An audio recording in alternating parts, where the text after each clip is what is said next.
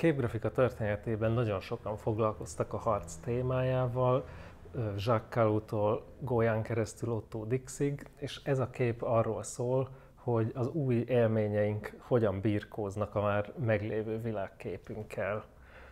Amikor a kép tervein dolgoztam, akkor 2 hónapot Modikában töltöttem Szicíliában, és itt nagyon megrázó élmény volt, ahogy a 17. század óta érintetlen barokk városrészt a mai lakók a kortárs élet színtereként használják.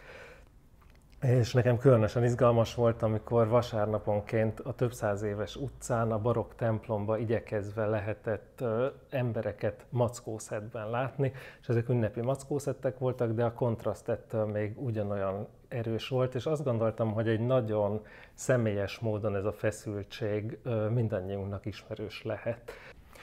Jean Piaget írta le, hogy az emberi elme nem bírja az ellentmondásosságot, és a világról úgy gondolkodunk, hogy gondolati sémákat alkotunk, és hogyha van egy új élmény, amit ezeknek a sémáknak a használatával nem tudunk megragadni, akkor nincs más lehetőségünk, mint hogy a sémákat rombolni kell, és aztán újraépíteni.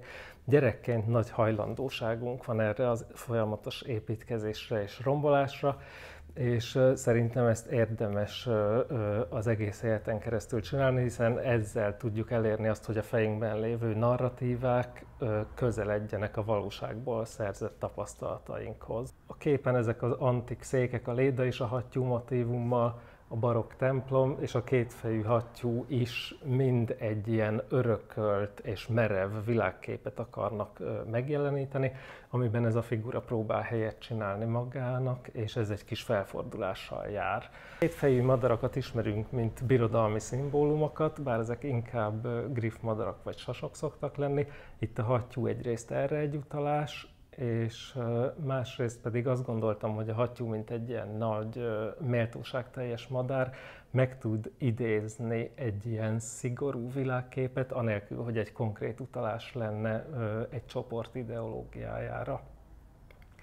A kép címe Szicília madarai, úgyhogy még mindenképpen meg kell említenem a fecskét, ami egyrészt egy igazi fecske inspirált, amit törött szárnnyal találtunk az utcán, és olasz nyelvtudás hiányában nehezen, de végül sikerült eljutatni az állatmentőkhöz. Másrészt pedig a fecske klasszikus európai szimbolikában mindig a tavaszhoz és így a megújuláshoz kapcsolódik, és hogyha ránézünk erre a fecskére, ahogy az ég felé tartja a kis lábait, egyből láthatjuk, hogy a megújulás nem mindig sima ügy.